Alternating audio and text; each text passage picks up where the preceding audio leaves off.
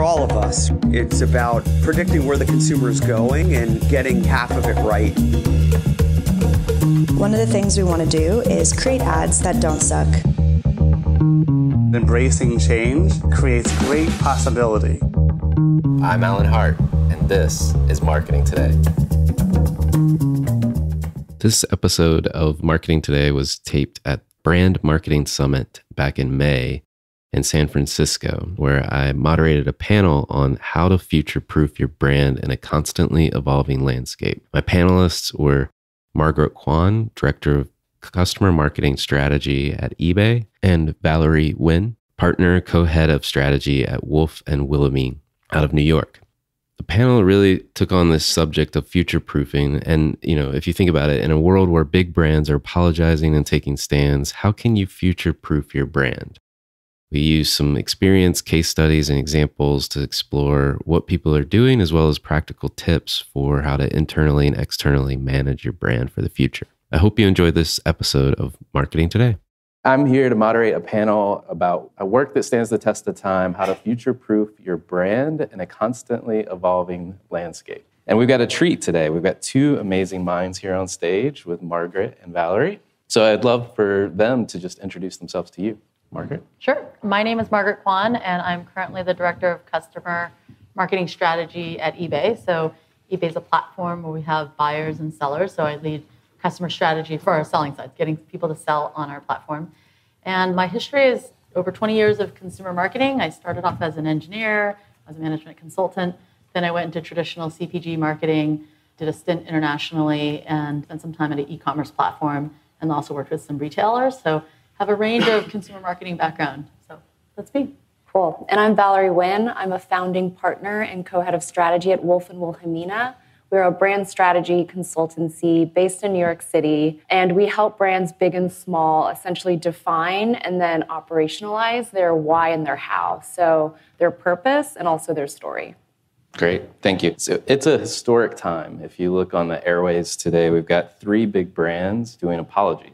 Uber, Wells Fargo, Facebook. We've got other brands that are being boycotted, some brands that are taking a stand. It's definitely a tumultuous time to be a brand leader. What does it mean to both of you to future-proof your brand? And maybe we can start with Valerie.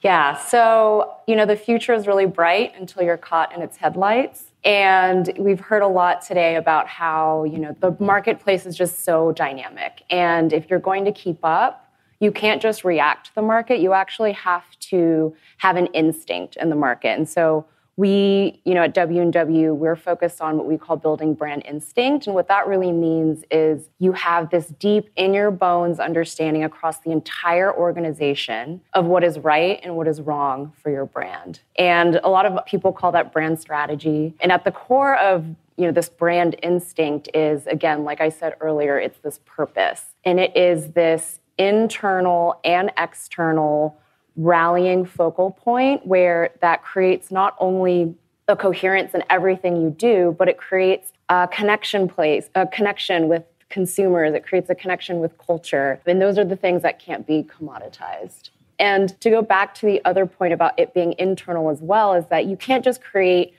an amazing purpose, right? You also have to operationalize it. You can have a beautiful, pretty deck that you present, and it has, great stock photography. But if you don't have the policies in the infrastructure in place to actually operationalize that, then you're not really going to get anywhere. And what is important in operationalizing your purpose is so many brands have purposes that essentially amount to a lot of vanilla. It amounts to, they're all, at the beauty pageant saying that they believe in world peace, which is cute, but it doesn't actually mean anything. To get to a really powerful purpose, you have to build with the tension and the truth and the bravery of who you are and also who you aren't. It's okay if your purpose doesn't resonate with every single person. It's okay if actually you're not a brand for them, right? You will have the people that are connecting to your brand in a real way, and that's so much more meaningful. Yeah, and I would add to that, great summary of that. And so many times, Alan and I both have young daughters, and we were talking about how it's so easy to get distracted, both as consumers, but also as brands these days. So, my daughter plays on a soccer team and the ball goes here and the whole team runs there and ball goes here and they all go there. There's no focus because there's 7. But I also see brands doing that. And as Val said, like in order for a brand to really have good long-term value and strength, you really, really need to know what your instinct or your purpose is. And you need to make sure it's constantly in touch with what's happening in the marketplace and be able to flex, because it means that sometimes you have to pivot a little on how you express it, but the core has to stay true there. And I think that's what, we're saying is that like my daughter's soccer team, that core is constantly changing. That doesn't work. But as a brand, if you have your core really solid and consistent, but different expressions of it, like that's what you need to do to flex with the change of times. Exactly. Yeah. Well, let's talk about some examples. So, Margaret, we were talking about an example of failure, although we've also seen the resurrection here while we've been here. Yes. So maybe you give that example and then we can kind of... Sure. Yeah. Alan and I were chatting as we were preparing for this, and he's like, what's a brand that you think kind of like didn't pivot with the times? And the example I shared is, I didn't realize they were on the agenda, was of Kodak, actually. And I shared it because I love photography. I've always been into photography, and I'm one of those hardcore like geeks when I was a kid that took pictures, and I went to Costco to buy the multi-pack of the film, because it was cheaper. And, I always take pictures. And I remember when the digital camera came out and it just getting so much traction pretty quickly, and all these smaller brands launching, and Kodak was really adamant about staying with film. And it was pretty obvious a year in that people were moving towards digital, but Kodak didn't really shift because they were trying to stay core to what they believed was core, which was film. And they didn't realize that their core is actually memories, which is what the speaker spoke about yesterday's. And again, that's where that was an example where I feel like their core really was memories and memory preservation. They probably got a little distracted through the years thinking it was film, the physical presence, versus the actual meaning and essence or instinct of what you stand for. And so as Alan and I were preparing for this, I said that was an example in my mind of where they didn't shift and focus. Alan asked about eBay. So I work at eBay now, and eBay is another great example. So we've been around since 1995. And I'd say if I ask most people, what does eBay stand for? Some of the things that pop to mind first are auction house, garage sale, used stuff, not all sexy things. And, the reality is that is how we started. So Pierre, who is our founder, he started the company literally selling a broken pointer to someone else on the web. And so our heritage and roots was selling things. But what we needed to realize was that as we were growing and as the marketplace space was growing, we couldn't stay just in pre-owned items. We needed to expand our assortment. So one of the things that eBay did was to make sure we expanded our assortment to meet the demands of what buyers were looking for. So, we started expanding into working with different entrepreneurs, merchants, large merchants who sold new items as well. And if you look across our platform today, approximately 80% of things sold are actually new items. So we still have the range of pre-owned, unique, collectible, and new, but about 80% of what we sell is new, which reflects how eBay had to pivot to be relevant long-term. Interesting. So Valerie, you've got a couple examples as well, and one is your own company and about how you're evolving post-founder. Yeah, so we are about 5 years old, and recently our founder left. And that can be a really traumatic, hard thing for a company to go through. Any company, whether you're a startup or not, when the leadership leaves, things get kind of scary because it's like, oh, where are we going, right? But we actually practice what we preach, and we've built a really strong brand purpose at the core of our company, and that's do great work, live great lives. A lot of what we were built around, we wanted to, do the amazing work of brand strategy and advertising, but not under these soul-crushing, sometimes, conditions that often occur in New York ad agencies. It can feel a little bit like a sweatshop. But because we were able to build such a strong purpose that didn't just live in our founder, but lived in every single person at the company, when she left, it wasn't like, the table was flipped on us. We were continued to, operate as usual because the brand was so much more than any one person. And I think you can see examples of brands when you're built on one person, when that person leaves, or when news comes out about that person that is less than ideal, your company can very much get dragged down with it. And then another fun example that I love to bring up, especially Margaret, you mentioned the need to stay close to your customers.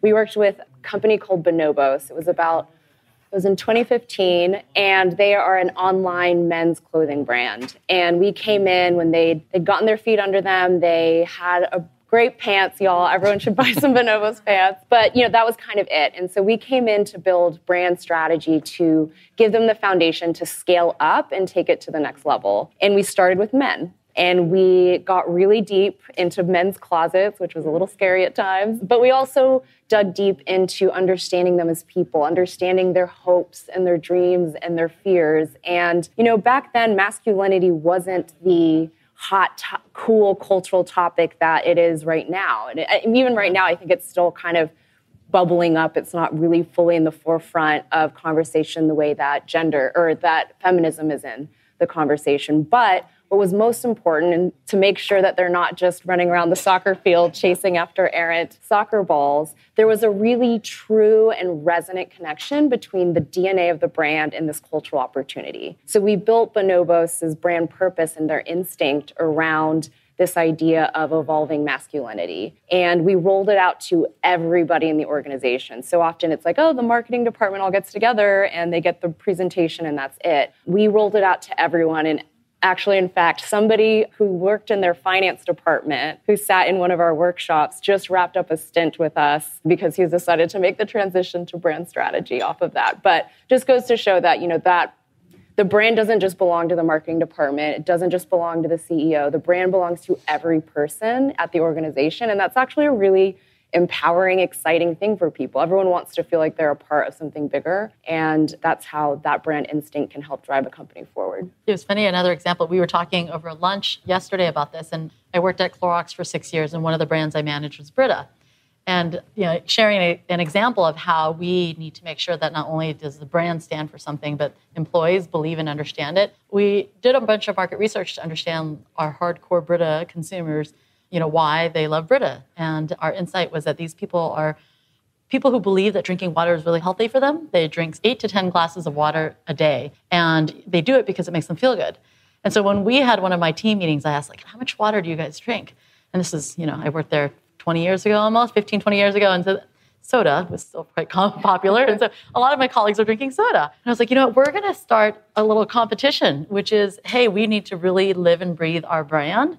I said, for the next 2 weeks, everybody in this room has to drink 8 to 10 glasses of water a day. So we started this little competition in the office where there was a board and you had to pick off when you drank water. So we kind of monitored each other. The first thing was we had a lot of bathroom breaks, so that changed the culture a little bit. But pretty quickly we realized, or all the employees realized, that actually drinking water did make them feel better. And it was really impactful for me to see that just from a 2-week experiment of forcing people to drink 8 to 10 glasses of water a day, people understood the brand more. They understood why our core consumers were so loyal to Brita. So, that's just an example of a small tactic we did that helped our team understand, live, and breathe the brand of what we were trying to say in the marketplace. So it's interesting as I hear both of you guys talk, the work started internal almost in every example. Yes. And it reminds me of the chart the CMO of Farmers put up yesterday, the iceberg, right? With all of that base under the water that you don't see. And the little bit that pokes up above the water is what we all see in the marketplace as consumers. So Valerie, I don't know, can you speak to a little bit maybe more about the internal, and how much you focus on that? Yeah, so, to go back to that idea of a lot of agencies being really hard places to work at, when we started, we're like, oh, great, we're here, we're all about work-life balance, everyone should just be doing that, right? And what we found was that we all came up through, New York advertising culture, and everyone was wanting to be on their emails all the time. Nobody wanted to take blackout vacations. Nobody wanted to, shut off and go and live the great lives and go to the museums and do all the great stuff that actually at the end of the day makes the work amazing. And so what we had to do was we had to actually write into the scopes of work with our clients that we don't do emails after 7 o'clock or on the weekends. And yes, if there is a marketing emergency, you can call us. There tends to not be very many marketing emergencies for real. But by, having that really visible and hard kind of guideline really helps people to say, oh, wait, because you have to build kind of the ladders for people to be able to make those behavioral changes, especially when you're trying to create a purpose that permeates everything you do, from the external, the tip of the iceberg, all the way down to, your performance evaluations, who you hire, how you incentivize. All of those things have to line up because, the digital revolution kicked the doors in, and now companies are very much responsible for matching their internal operations with those external communications. And the world is waiting to call BS on you. And so by, using brand purpose, you can start to make sure that everything is aligned and that also at the end of the day, it's more efficient, right? If everything's driving towards the same purpose, you're not wasting energy running around the soccer field. Yeah. Well, so let's talk a little bit about the external environment and taking stands. I was with a consumer packaged goods brand last week, Protect the Innocent, but they're known for taking stands, but that's been a few years. And they're trying to figure out, where do I focus now? How do I maintain that cultural relevance in today's world, which is even more, I think, contentious? How do you guys think about that, in terms of brands taking a stand, and any examples that come to mind? Yeah, it's a sticky subject. It's really hard to know when you would take a stance as a brand. It's similar to us as people, like when do you want to stand for something? And my advice and my guidance is you take a stand when it's the right thing to do and if it's aligned with your brand and what you stand for. An example is actually at eBay. So we don't own anything. We are a platform. We are a platform and a marketplace for individuals, businesses to come sell on our platform and then for buyers to come buy. And with that, we stand for our community. If it wasn't for the community, we wouldn't exist because, again, we don't own inventory, we don't sell, we're a marketplace. And so something that's real time happening now is it's a Supreme Court case. It's South Dakota versus Wayfair. I don't know how many of you guys have been listening to that, but it's in 1992, the Supreme Court had a precedent that states could not tax individual sellers or small businesses who didn't have physical presence in their state. And that's actually being challenged right now in the Supreme Court. So eBay is actively standing for that or against the overhaul, right? Which is we've taken an active stand. We had people go to DC. We worked with our seller community to get petitions signed, encouraged our sellers to talk to their local governments to reiterate the importance of not changing that, because if states start to tax anyone who sells on the internet, that would significantly hurt our entrepreneurs and small businesses whose livelihoods depend on the ability to reach people outside of the local areas, and that's what eBay does. So in that case, it really was aligned, or this case that's out there is really aligned with our DNA of what we do and who we stand for. And so in that case, I think we should stand up. So my advice and point is when there are political situations, if it's aligned with what you stand for, just like as individuals, you should stand up. Mm-hmm. Yeah. I think so many of the, social institutions that as a society we've relied on to give us direction and to take stands, a lot of the, people don't go to church like they used to. A lot of these power structures have crumbled. So, to remain relevant as a brand, you do need to take an active role in creating the future. If you're too busy worrying about keeping up, you're already behind. So if you want to future-proof, you actually have to think about future creation.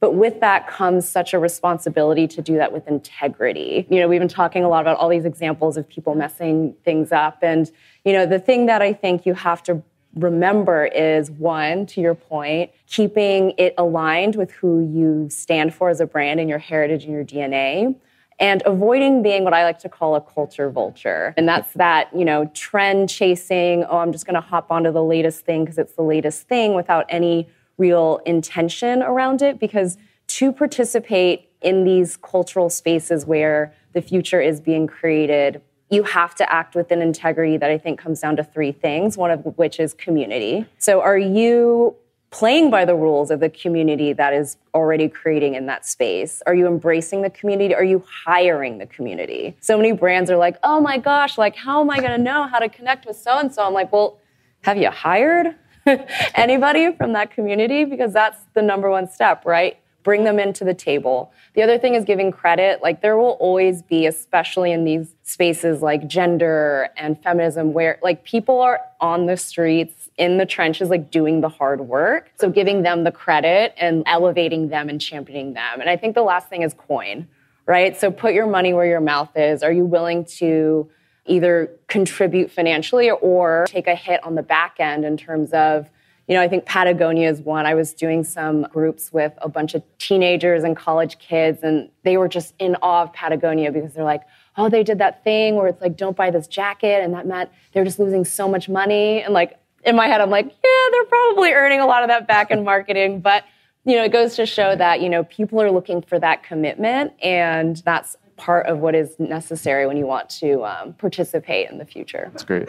We've got a few questions piling up here. So let's take the first one. What advice would you give for big institutional brands in a future that seems to be about small, non-institutional brands? Yeah, so I think this is actually really interesting. I think there's a bit of like a judo move you can do with this, and that people are expecting the cool East and West coastal elitist brands, to the small ones, to be out there, throwing the punches and pushing forward. But I think we're in the midst of a really interesting conversation right now, especially in light of the election, where it's like there's a whole big chunk in middle of the country that is very, very much relevant and just as important as these bleeding edge coasts. So when you're a bigger company, you actually have the reach and the power and the salience so that when you do something, it means so much more. People are expecting, Milk Makeup, a tiny little New York brand, to, go out and do the crazy things. But if you're a big brand like Walmart and you are taking a stand in a certain way, that's actually going to be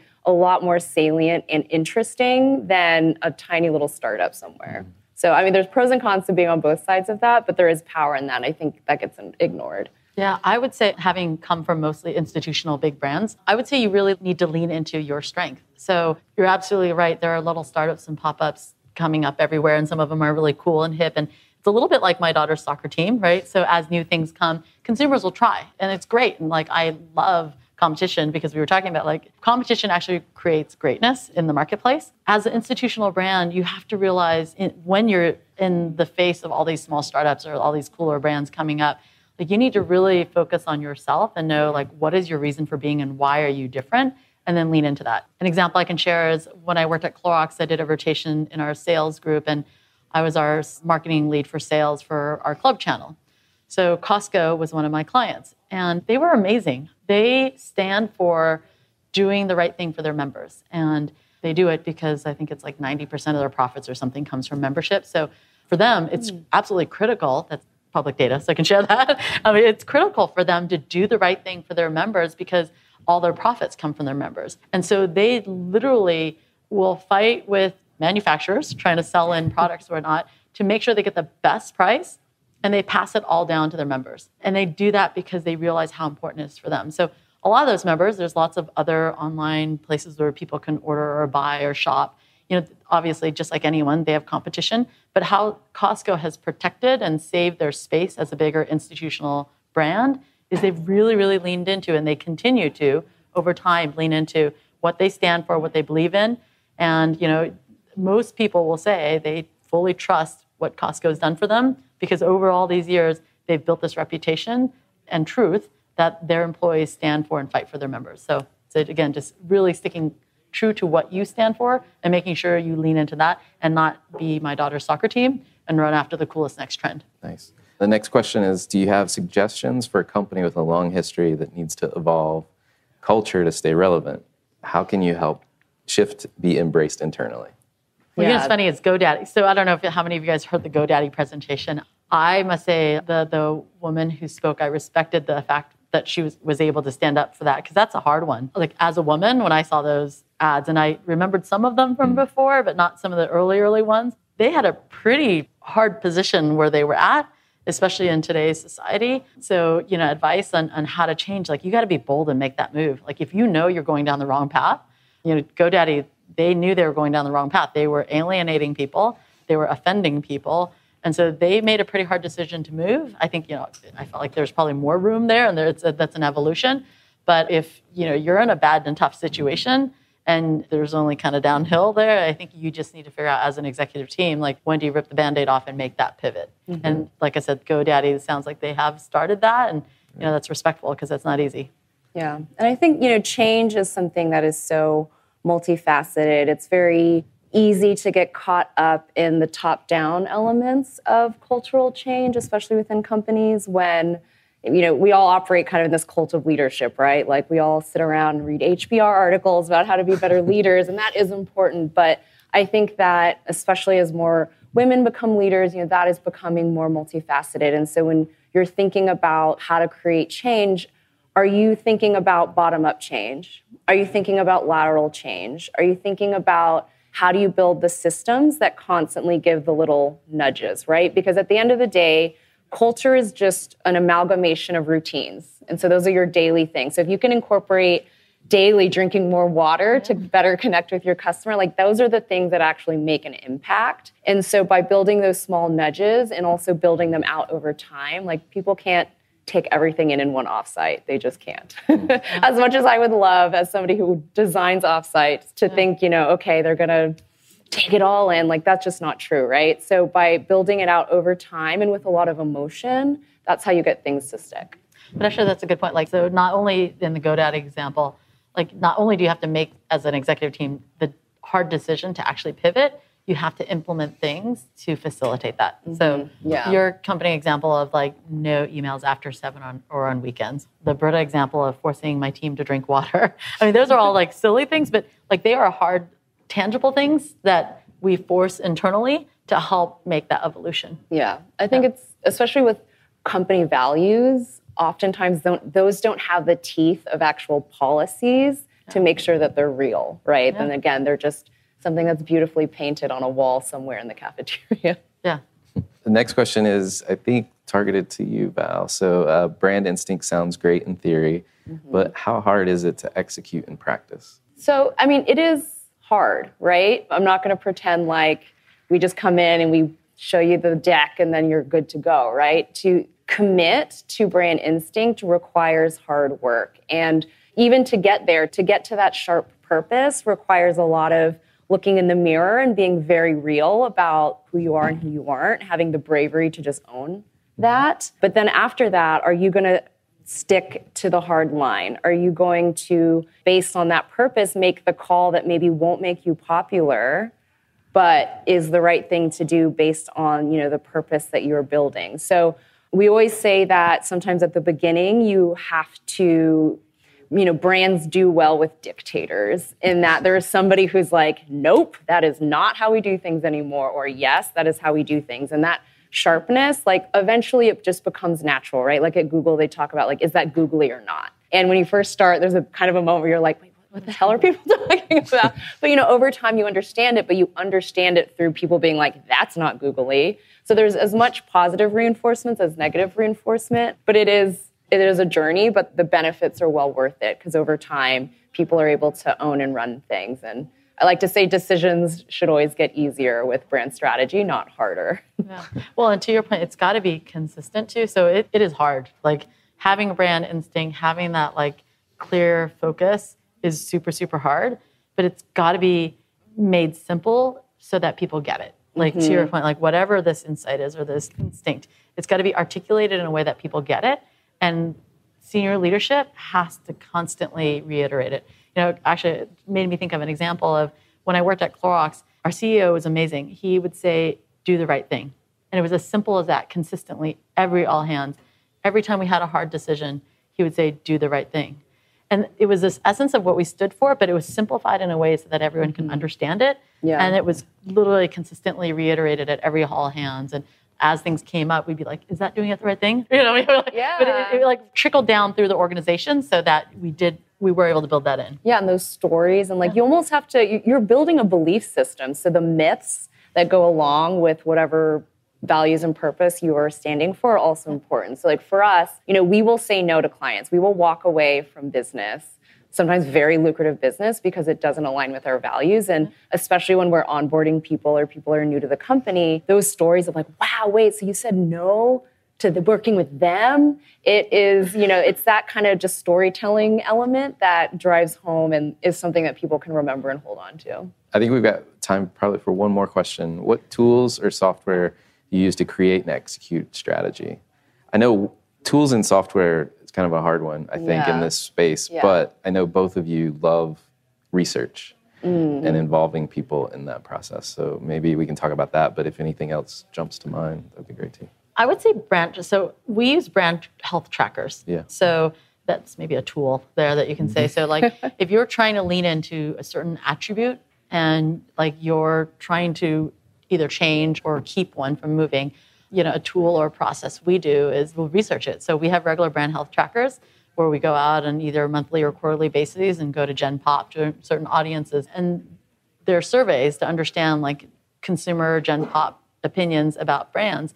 And you look at that over time, and that's a tool you can leverage to see like whether or not you're moving the needle on a certain attribute, if that's the needle or the attribute of the strategy you're trying to drive. That would be something that, you know, I've used in my career. Yeah, so these aren't, well, actually, I would argue these are the ultimate tools.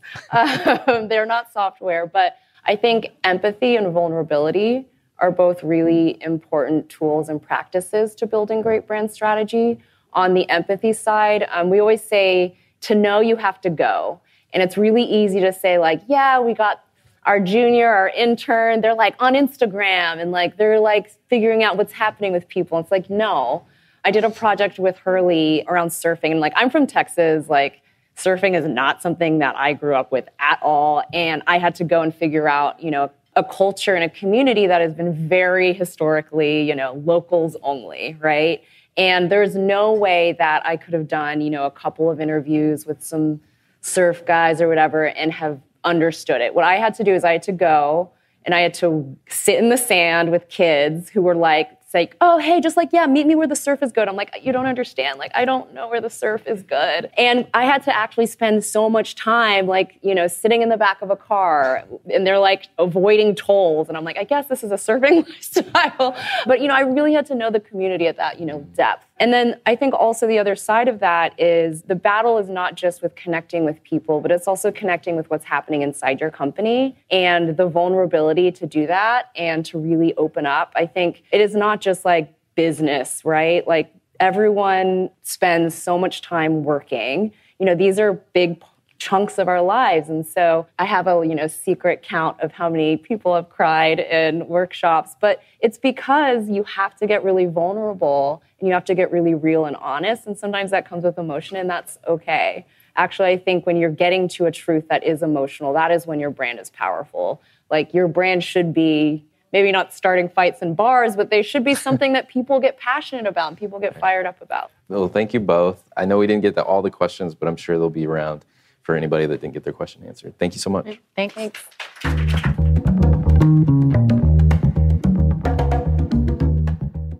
Marketing Today is brought to you by Atomic. Atomic focuses on unleashing the growth potential for clients we serve.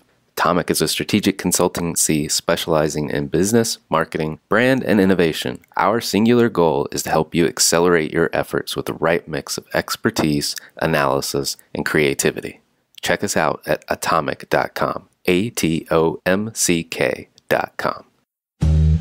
Hi, it's Alan again. Marketing Today was created and produced by me, with writing and editing by Kevin Greeley, social media support by Megan Woods, art and graphic design by Sarah Dell. If you're new to Marketing Today, please feel free to write us a review on iTunes or your favorite listening platform. Don't forget to subscribe and tell your friends and colleagues about the show. I love to hear from listeners, and you can contact me at marketingtodaypodcast.com. There you'll also find complete show notes with links to anything we talk about on any episode. You can also search our archives. I'm Alan Hart, and this is Marketing Today.